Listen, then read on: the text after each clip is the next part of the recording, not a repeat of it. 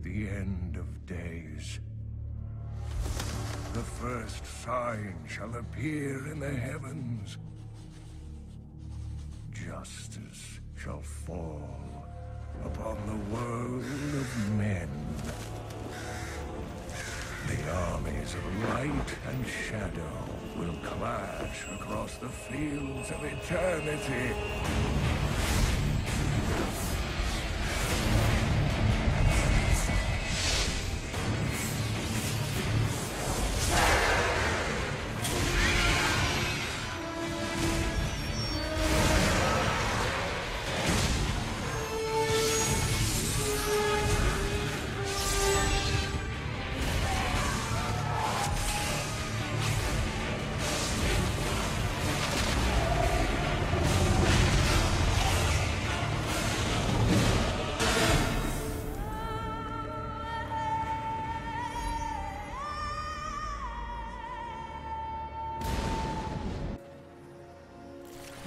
Ladies and gentlemen, the Primeval has arrived for the newest generation of consoles, bringing with it the highest fidelity any PlayStation or Xbox has yet to see. But as we all know, the Diablo experience isn't about graphical quality, it's about the gameplay. Obviously not much has changed being a PC port, but for those who may be interested and haven't played yet, this is a full video review. As any old or recent Diablo fan has come to know, the gameplay revolves around a few simple tenets: slay evil, loot, upgrade, rinse, and repeat. Of course, there is much more to be had underneath the seemingly simple formula. Playing as a Nephilim, a sort of superhuman of the Diablo universe, you're a helpful sort of natural combatant, so of course when you and the others find the world needs saving, you and the others of course come running. But the details of the story and why you're there don't really matter. What is important is that there are hundreds, if not thousands, if not hundreds of thousands of hell beasts to be slain, and they drop tons of loot. The amount and quality of loot for the game on consoles is actually quite obscene. My character spent most of my playthrough equipped with nothing but rare and legendary quality pickups, which is a far cry from the equipment my characters had on PC. One of the drawbacks that has accompanied the game since being ported to consoles is an issue with abilities. I have often found myself locked into specific abilities over others, and the same can be said for runes. Some abilities are truly just better than others, sadly, and this is coming from someone who really likes to rotate and have the option of using other abilities to keep the gameplay fresh and unique. As I've said, the tenets of the game are combat and buffing stats, but at their core is a somewhat complex menu system to make it all come together. Anyone who would look at the endgame menus of Diablo would likely be put off by all of the options and items within a player's inventory. But even on console, with its circle-style main menu system, Blizzard keeps things easy. They make sure a campaign playthrough is the only option to play going into the game, and it's a great option, even though I feel later gameplay types could be unlocked sooner. Within the campaign, players learn to use the menu systems and acclimate over time, and they're introduced to things like gem systems and socketing gems into pieces of equipment. Still, menus are just an aside to what we're all here for. Fighting bosses, combating huge beasts, and slaying countless monsters in what the game calls massacres are oddly fun and motivating. They'll seem chaotic at times when you're surrounded by countless foes or hulking enemies, but you'll rarely feel out of control in those situations.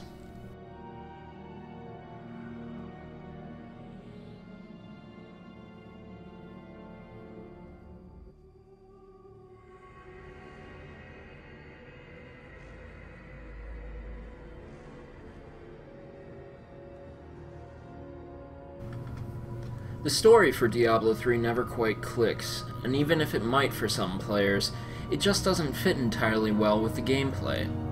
All of the characters present a world-ending theme through their actions and dialogue, but unless you've ramped up your difficulty way too high, chances are you'll never have the same sense of fear, terror, and catastrophe as you're mowing down hordes of enemies as you progress towards the end game.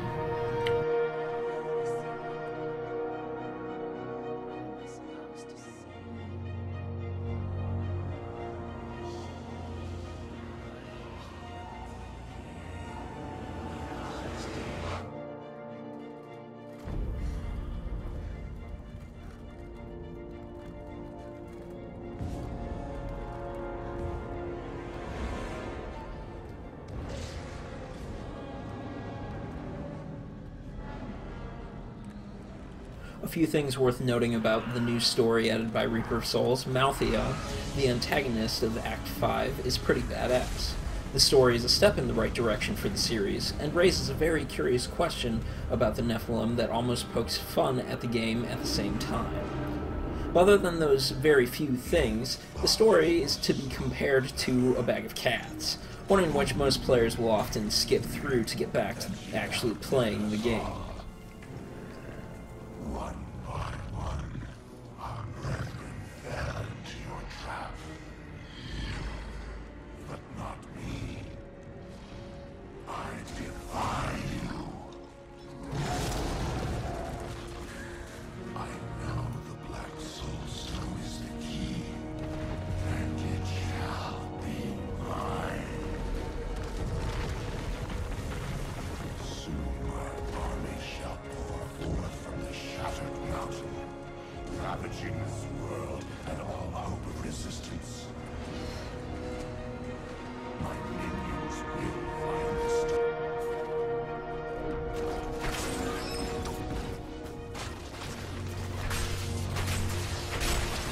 Aside from the additional story content, the added gameplay from the campaign is wonderful and offers two new regions to be explored, one being a town, and the other being a war-torn dimension, kind of a hell dimension.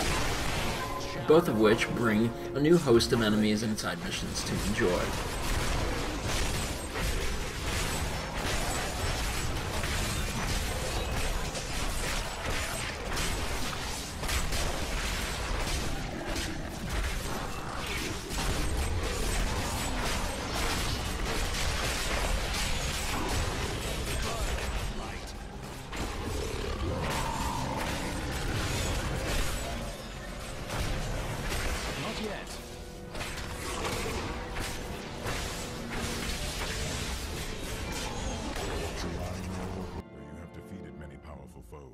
There remains much to be done. This is a map of Sanctuary and the realms beyond. Once you've at last cleared the campaign, you'll have the ability to attend to bounties, which are displayed on a New World map, and the bounties randomize each time you start the adventure mode over. All that's needed for attending to a bounty is to warp to the given area and finish the objective that's displayed on screen. This can range from taking down a number of enemies, opening a cursed chest, taking out a specific enemy or boss, and much more. You'll often find that you warp to a region and have to find a specific cave or building to enter to begin said bounty, and then the slaying will be done within said cave or building.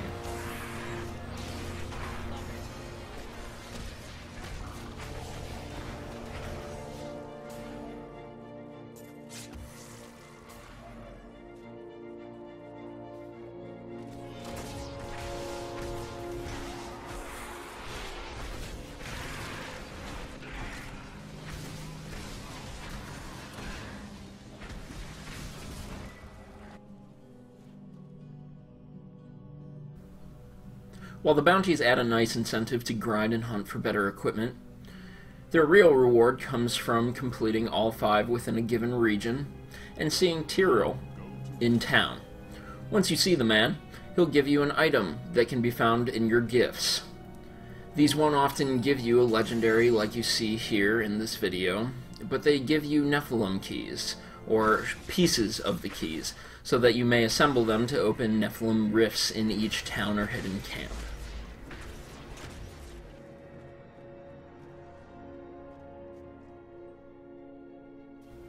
It's in Nephilim rifts that you'll find the most reward, whether that's in legendary drops or EXP.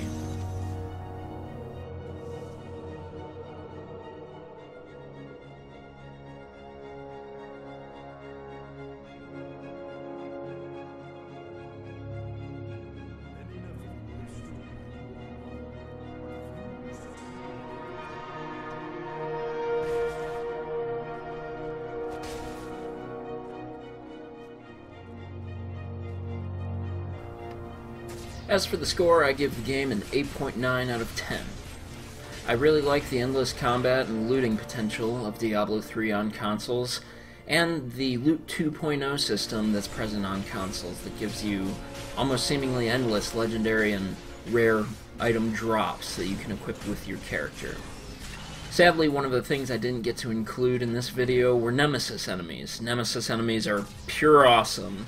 They're enemies that jump from your friend's games over to your game after they've gotten done killing your friend on PSN.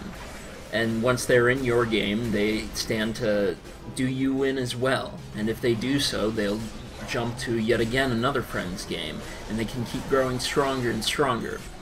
These fights are often signaled by your controller shaking, almost representing the earth itself shaking, and trumpets sounding, and suddenly a portal appears which the beast jumps out of. It's pretty ridiculous, and I hope you get to see it. Additionally, 4-player co-op is awesome to hear about and to have on a single screen, especially on brand new consoles. You rarely see something like that. The only other game I can really think of that has that is Rayman Legends. Also, Adventure Mode offers a lot more potential in the endgame that Diablo 3 just needed. Things I disliked, as I mentioned, was locking into abilities. I often just felt that I was too tuned to certain abilities where I just couldn't switch out of them, or if I did, I just wouldn't be getting the same results. And of course, the story. The story just does not deliver on what the gameplay can deliver on for Diablo 3. I've been Scott Diesner for this Middle of Nowhere gaming video review, and before I go, I'd just like to give a quick shout out and thanks to my fellow writer and friend, Patrick Garrity, who helped me gather footage for this video. He also helped by writing his opinion of the game for the more in-depth written review you can find below. Remember to keep it tuned to Middle of Nowhere Gaming for more news, and remember, Mongols, keep gaming.